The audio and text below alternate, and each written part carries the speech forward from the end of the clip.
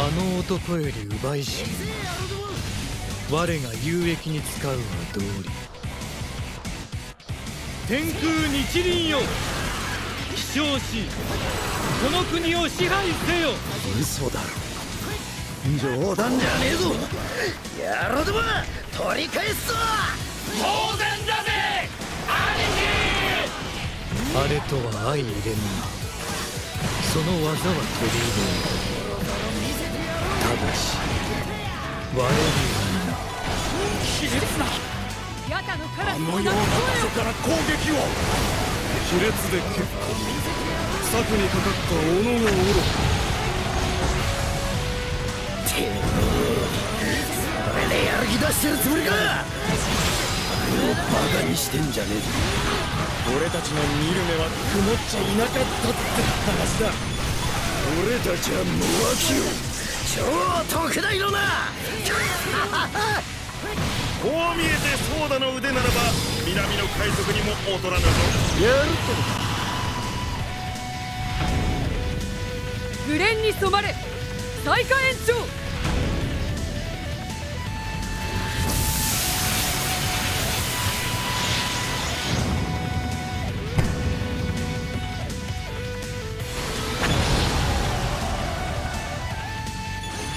焼き尽くせ。ここは天空日輪の加護ぞあり。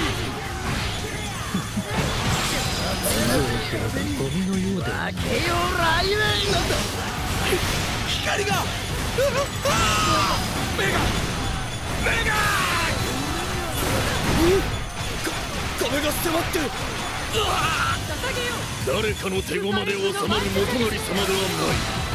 それがしには分かる。まだ序の口よ。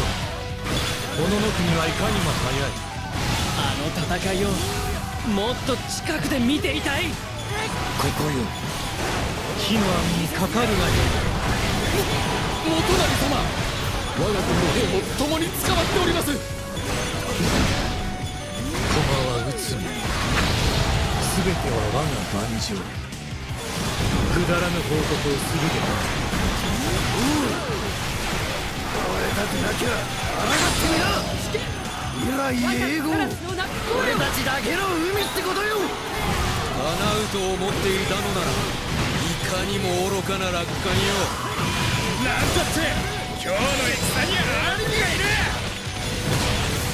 あともう少しでわしの番か。武者震いが止まらぬわ。剣よ、この天空日輪を結びたもう。輝き降り注げ光の加護。所詮は捨て駒、我が策に心びなし。どうだ、今日はうちの大将の日だってことよ。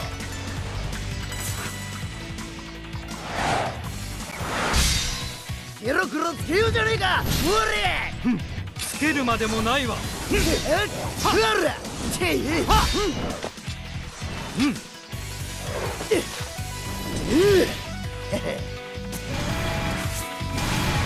日輪よ、絶大なる加護を。愚者を照らし浄化せよ。情など貴様のその鎖と同じ。河川敷なら違うんだ。この頑丈な鎖のおかげで俺は生かされてんだ。地獄へ落ちな。俺たちの仲間が手ぐすり聞いて待ってるぜ。このような断物貴様に触れてやる。者ども、動力炉を破壊せよ。しかし元成様、我らの兵がまさか自らの船を沈めるつもりか。日輪よ、我らもこのと捨てるか。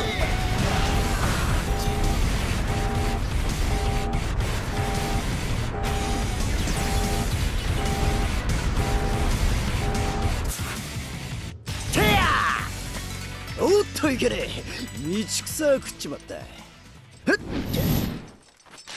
いくら鬼でも食らっちゃいけねえもんだってあるよな。